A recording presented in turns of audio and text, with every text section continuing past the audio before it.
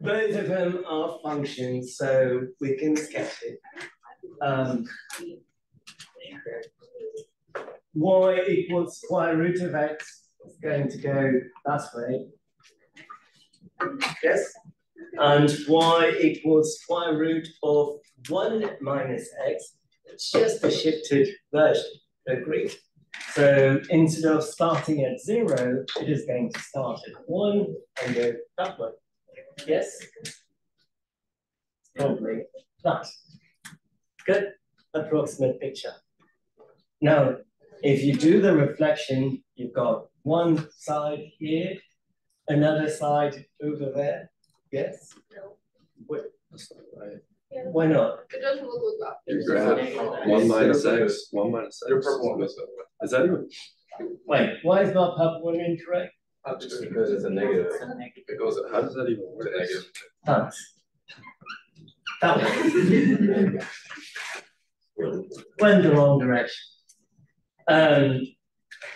0.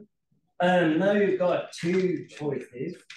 Which one should we pick? Well, some of you initially picked this part because, sure, it is an enclosed area, but is it really enclosed though? It is not. Why? This part right here is enclosed, but did I say that it is bounded by x equals 0? Did I say that the curve stops? I didn't. So this keeps on going. If this keeps on going, do we have a finite area? No. If we don't have a finite area, are we going to have a finite volume? No. So can't be that. Unless you want to get the problem wrong, it can't be that. So it has to be that part. So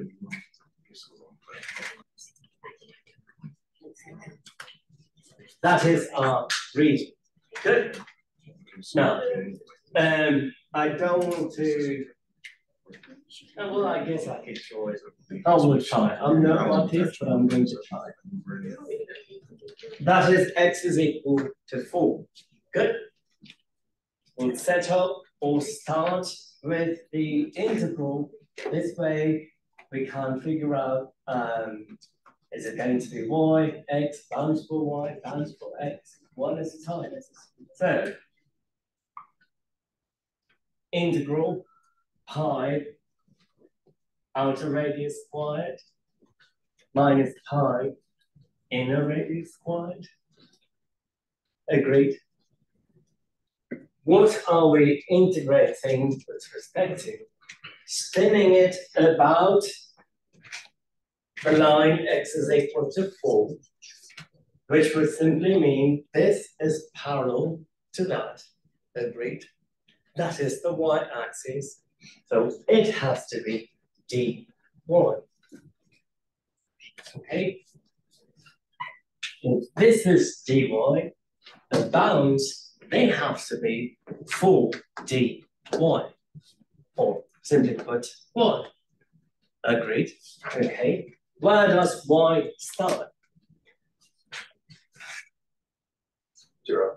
0. Okay. Where does it end? So it starts here. Tell me when. What's up? Right there. Good. And what is that value? That value is the point of intersection. If you put it in the calculator, it's 1/2 comma 1 over square root of 2. 1 over square root of 2 is nothing but 0.70%. Approximate. With me so far. Now, what are we supposed to do at this step? Now that we've written everything. Draw the strip, learning, finally. So,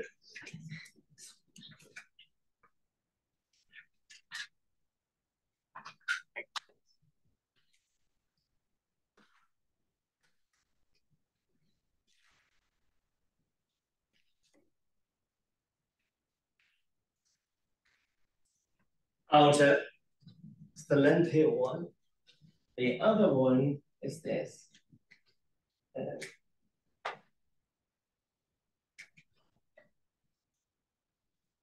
The shorter one. Good.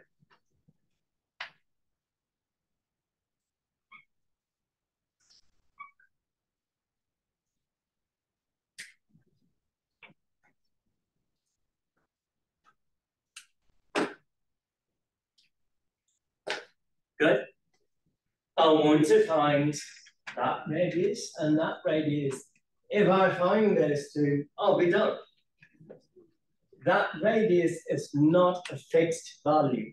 Do we agree? This is going to change if I move that up and down. Agreed? And the only way for us to connect the radius to this region is using those curves. So somehow we've got to relate the radius to the curve. Well, arbitrary x. Let's say, to avoid confusion, arbitrary x sub out. Some x value that would correspond to the outer curve. Arbitrary x value right here, which would correspond to the inner curve. Good. Okay. This is what I have from that picture. I have 0 to x out. Good. And then I have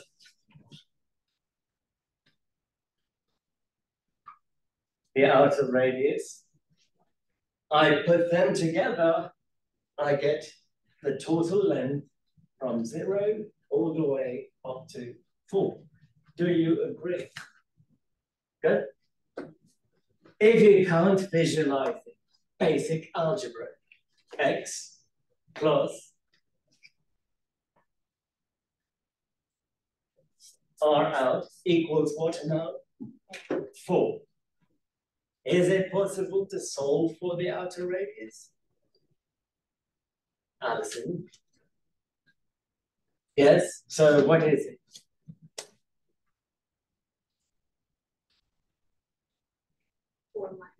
4 minus x sub out or x out?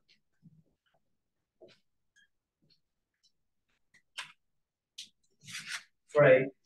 Same logic. As you move this red strip up and down, it is going to vary with respect to the purple curve. You have 0 to xn and xn to 4.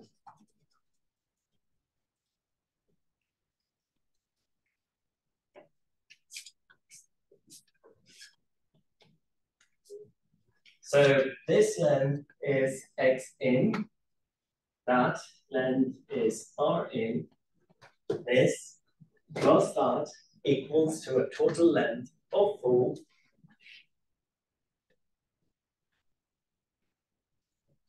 I want to solve for the inner radius.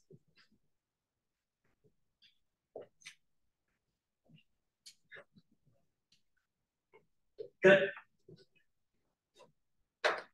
With me so far. Next step, let's write the upper limit, 1 over square root of 2. 0. Pi is common to both terms. 4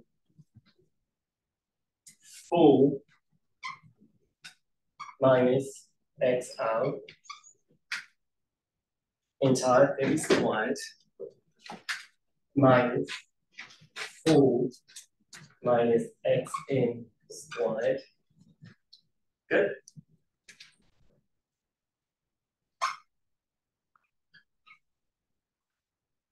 Integrating it with respect to y. Here is another tip. If this is going to shift by 4, that has to shift by 4. If you see a 4 here, there has to be a 4 there. It's a given. Easier way to remember. Okay, I've got the bounds for y because it's moving up and down. It is dy because it's moving up and down. But whatever I wrote here are in terms of x. Somehow I want to convert them to y. How would I do that?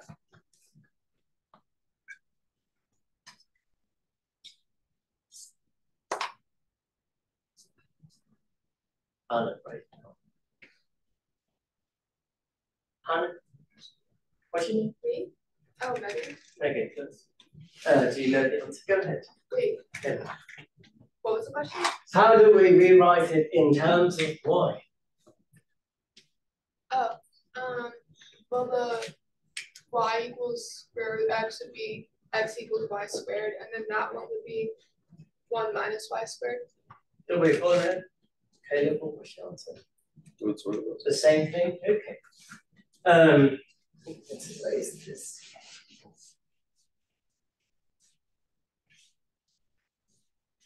Okay.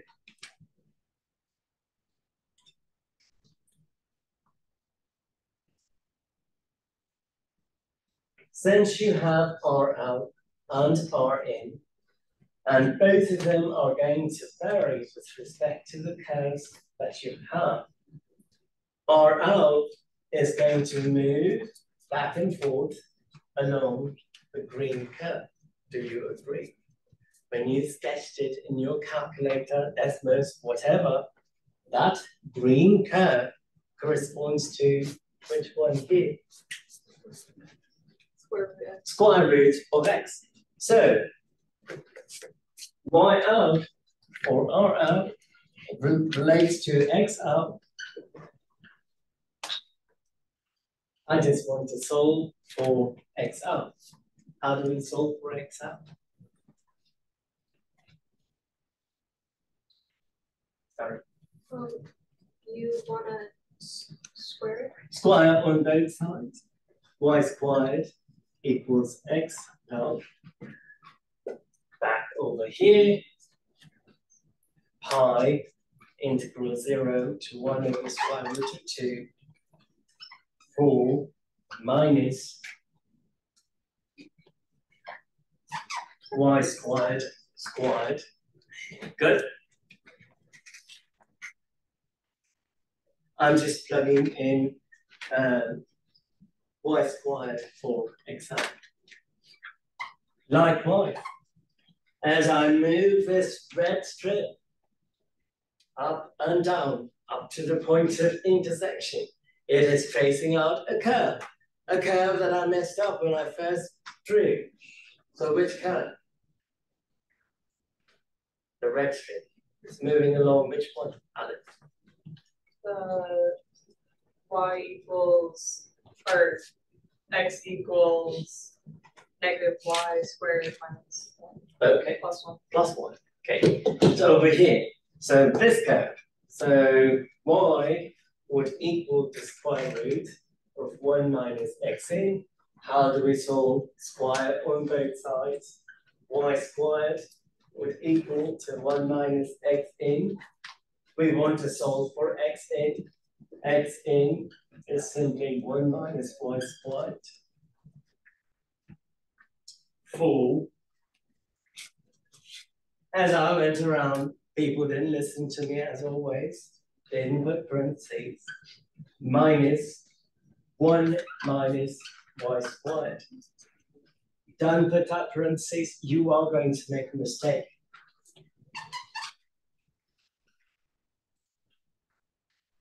Good. Okay. I will rewrite that integral over here.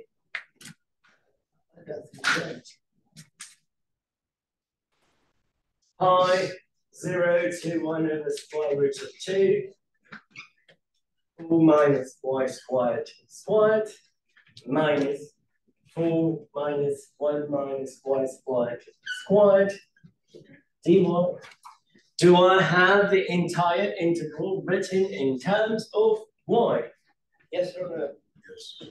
So everything is in place. All we have to do is integrate it. So great.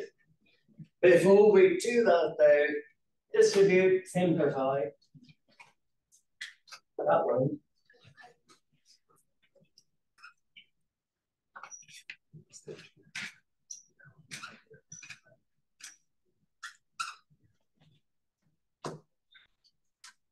And 4 minus 1 minus times minus plus.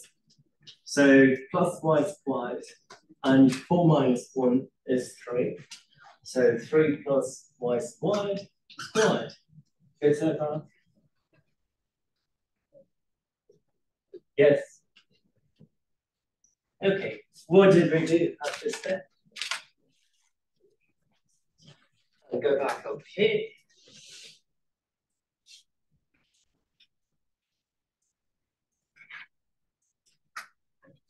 I'm still waiting.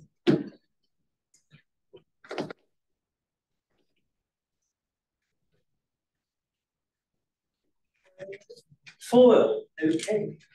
So pi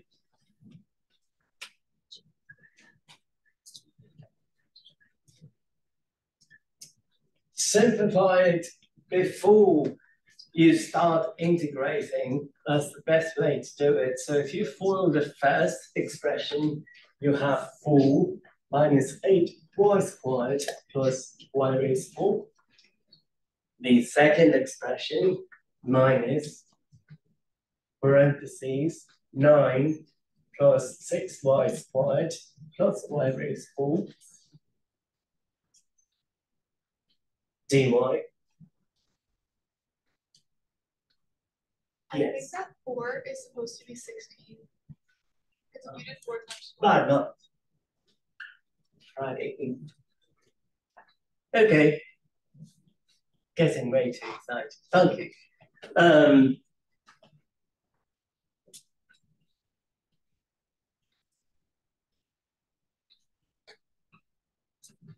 16 minus 9 is 7. Negative 8 squared minus 6y squared. I meant to say negative 8y squared minus 6y squared. Negative 14y squared.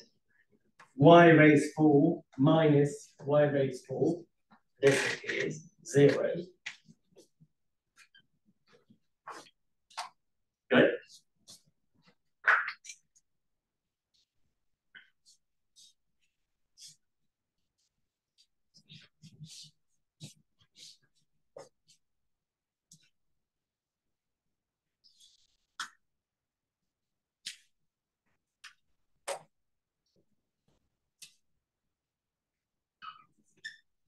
What is the integral of 7? 7x. Integrating with respect to y. 7y.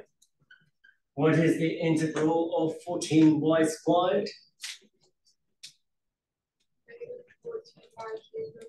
Negative 14y cubed divided by 3. 0 to 1 over square root of 2. I don't have to worry about the denominator, sorry, the lower bound, because y is 0 would mean both of them go away. So pi times 7 over square root of 2. 7 over 3 square root of 2.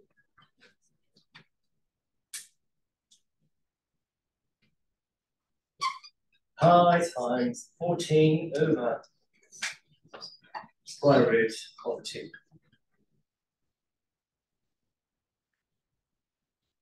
Yes?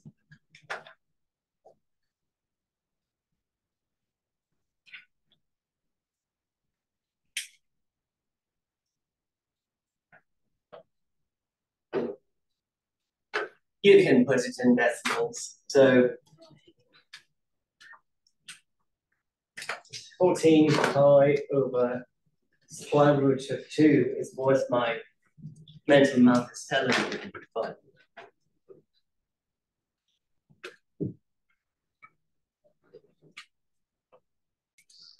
So when I simplify last problem, I wrote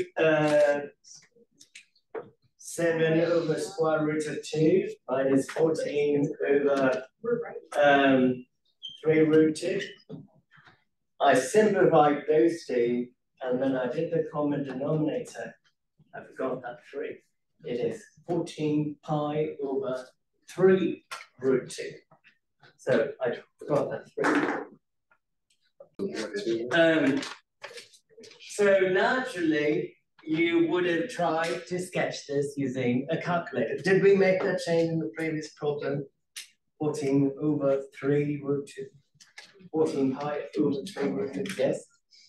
I don't want you to get confused later. Naturally, your mind would say, oh, I'll go ahead and graph this. Did we graph it? Okay. Cube, it probably goes something like that. Better than that. It should go like that.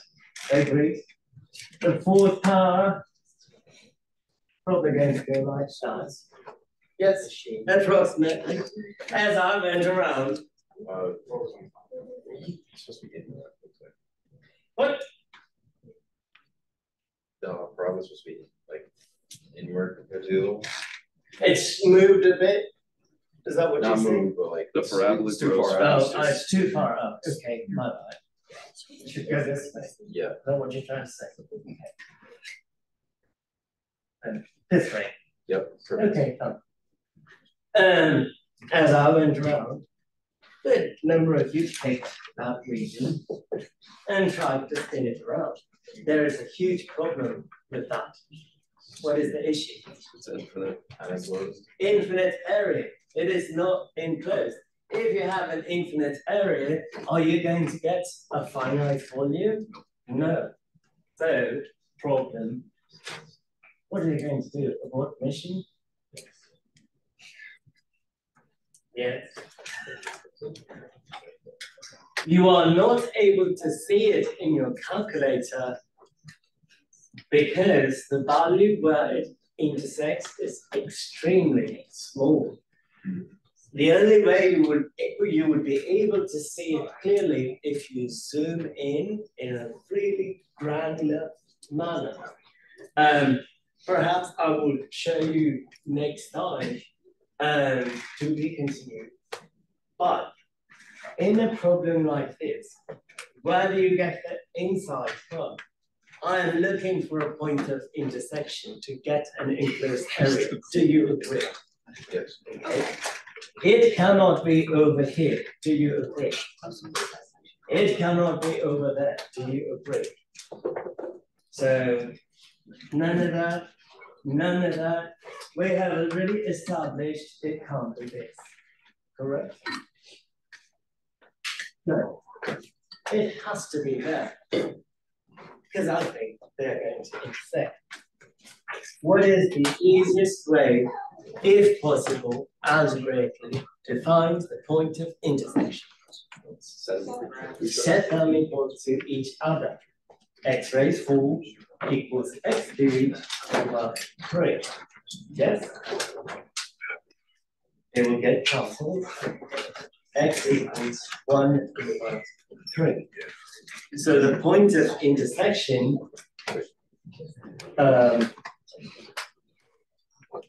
How do they cancel?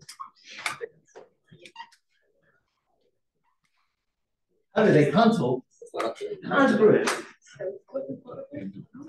Come on, Caleb. X cubed over 3, yes? Divide by x cubed on both sides. X raised 4 over x cubed equals 1 over 3. Move it up. You don't believe? I believe it. Let's go. I get it. X raised 4 minus 3, 1.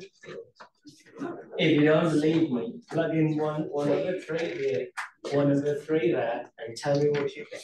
You will get 1 over 81.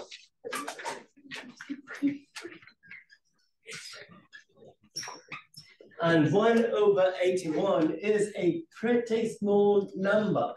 It's probably 0.013 something. 0.125. Huh? 0.1234568. bigger picture. 0.1.